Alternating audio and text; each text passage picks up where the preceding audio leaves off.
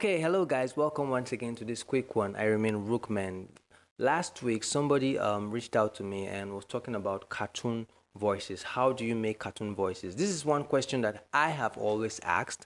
How do they do it? Because when you listen to those cartoon voices in those awesome Hollywood movies that you watch most of the time, the way the voices come out, it's really amazing. Where top actors like Will Smith, The Rock play different roles, and it almost doesn't sound like them. Well, I'm still doing my research because I have learned that most movies made in Hollywood, they create their own software that they use specifically for creating such type of voices. And also, that does not mean that we cannot manipulate voices while you are trying to create animation with what we have. So I'll be introducing you to one of the key plugins in Adobe Audition that you can use to create short cartoon voices in whichever way you can. So in this quick tutorial, it will just be a surface explanation to give you an idea on what you can do and how you can do it so that you can work easily while trying to create such type of voices for your animation or whatever thing you are creating, maybe for voiceovers, or maybe you are trying to create voiceover of a kid, because I could remember I was trying to record a song and I had to record that song with my voice, but they needed a kid to be in that song. And at that moment, I couldn't get a kid to sing the way I want the kid to sing. So I had to switch the voice to a kid's voice, and voila, there it is. With no further ado, this is what you should do. So before you get started, if you don't know what Adobe Audition is a recording software for studio production, for voiceovering audio and whatever, everything audio that you want to do, used mostly in radio broadcasting, TV, and etc. So I'll be using Adobe CC 2019 to explain what I want to explain to you. So if you don't have that, you should go get it, and so that you can learn something beautiful. Okay, so I think I should play that song for you where I use that kid's voice to create a song, so you hear how it is. Then I will now show you how I did that so that you can understand more what I'm talking about. All right? Okay, so this is the song. We should listen to it real quickly.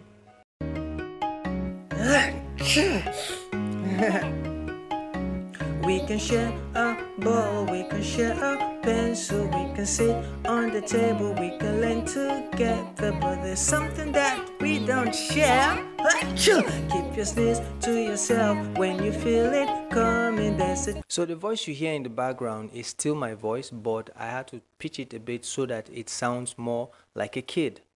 Tissue on the table, you should use it properly. You can sneeze into your elbow, stop the germs from spreading. Keep your sneeze to yourself, keep your sneeze to. So that's the idea and what I'm trying to show you at the moment. So I have done a quick recording here of a simple voice. Let's listen to it. This is the return of Jaguar, the inventive master. This is the return of Jaguar, the inventive master. So you can see we have two different voices here, and just to make sure you note this, whenever you're trying to create a cartoon voice for your project, you should make sure you have great actors, great voice actors, so that their presentation will make it real.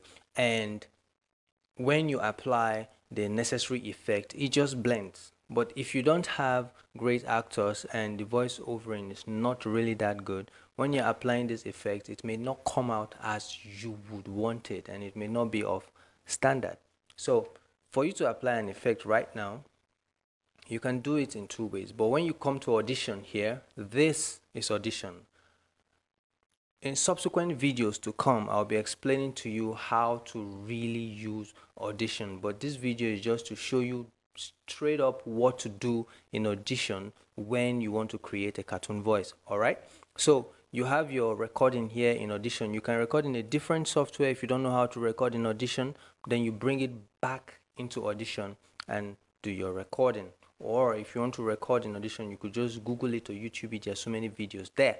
So I'm trying to make this video as short as possible. There's so many things to do in Audition. When you're here in Audition, excuse me, you make sure you highlight the first track or whichever track your audio is on. It may be on this one. You can see this is highlighted, but this is the one we are working with, so just make sure it's highlighted like this. Then you come down here to track where you input your effect.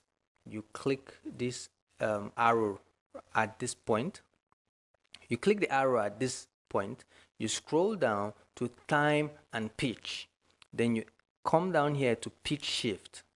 That is all. So all you have to do right now is play it and listen to it. Then you play around with these knobs right here, left, right, and center. You will now listen to it to know the type of voice you want to do. It might be a deep voice, it might be a kid's voice, or it might be a semi-pitched voice. So whichever, you just play around with it and use it to satisfy your needs. Okay, so I will take this a bit further to up to 5, then we'll play it to listen. This is the return of Jaguar, the inventive master. So you could see it's already sounding really dope. All right, and it sounds like a kid. This is the return of Jaguar, the inventive master. So let's listen to the second one. This is the return of Jaguar, the inventive master. So you could see the first one sounds much more proper because it has more finesse. It's well acted out. While the second one, it just feels plain because it feels like it was just read. So that's what I'm trying to explain to you, that your actor needs to do a great job so that when you apply these effects, it works out properly.